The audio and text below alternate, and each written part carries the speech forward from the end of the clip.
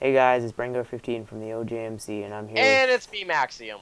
Yep, we're playing Diablo 3. We're on our uh, level 56-ish characters. Well, I'm 56, he's 58.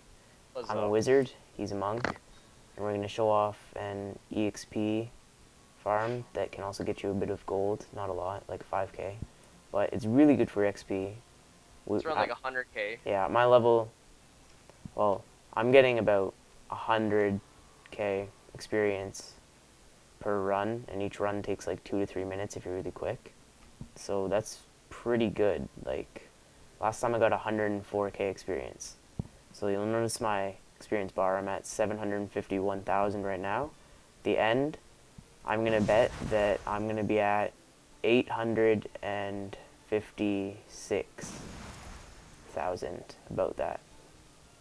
That's my guess. So, you want to explain a bit about what you need to do this run, Maxium? Alright, so to do this run, you pretty much just want to have basic gear. You don't need anything special. Try and get a bit of gold find if you want to get extra gold in the farm. And try to have movement speed boots. That's about all you need pretty much for this farm. Nothing special. But just for your passive and your skills, try to get something that gives you lots of DPS. Like I'm running right now with like 5k DPS, which isn't that bad. It's actually really good for Hell Act 1. But yeah. So each monster in this farm or Act 1 Hell anyway, they give you about like 1k experience each, which is pretty amazing for the amount that we kill. And the way it works is that we pretty much just kill the 3 Wretched Mothers. After that, that gives us 16k experience. Then we go kill the Wretched Queen. Then we give the quest back to Captain Rumford, and he gives us 44k. So just from doing the quest itself, it gives us around like 50k experience, which is pretty good. We also like to take a detour, if it's there, and go into the Dank Cellar, because you can get a bit of gold and some experience in there, and it's pretty good. It's right up here, if it's open. It's open, yeah.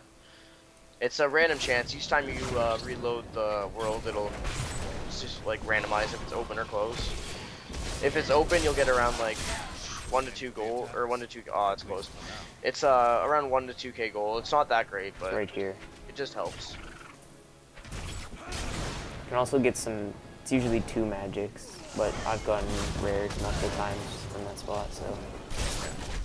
You can have magic find, but I wouldn't really recommend it. Because like the magic items you're getting in Act 1 Hell are pretty crappy anyway, so. Did you mention that you should have a ruby in your helmet? Oh yeah, get a ruby in your helmet for sure, because it'll increase your experience you get by quite a lot. So we just killed the Wretched Queen. I got a square topaz, not bad. So sometimes we like to go down here and just clear out any groups of mobs that are down here. And we go in this cellar over here. What is it? The dark cellar? Yeah. That usually it sometimes has a super unique, which is the yellow monster, or it might just have like a bunch of normal mobs. Let's go down. Yeah, it's just normal mobs. Oh, fun. But there's quite a few still, which this gives us around like 10 to 15k experience, which is pretty good. Not bad at all. There's a chest here, look at that. Got a rare from this chest last time, so. I got a magic square amethyst, pretty good. So Alright. Now, we're just gonna head back to New Tristram and end the quest. Yeah. And we will see how much experience I got. And see if my guess was right. Probably gonna be off by like 1k. Thank you for your help. Nor should she. And 44k experience and 1.2k gold received. Cool. Oh, off by 2k, look at that. 857,000 experience. That's pretty good. That's like 100 and... what was it, like 106,000 XP? Which is pretty amazing for like a 3-minute run. Like you gotta, that's better than any farm that's been Quite out honestly, so far. since we were like explaining everything, we were pretty slow, so you could probably do it a lot faster and get a lot more. Yeah. I don't know if you could do this on Inferno. We don't have Inferno unlocked yet. We're working there. I'm on like Act 2, near the end of Act 2. I'm near Belial.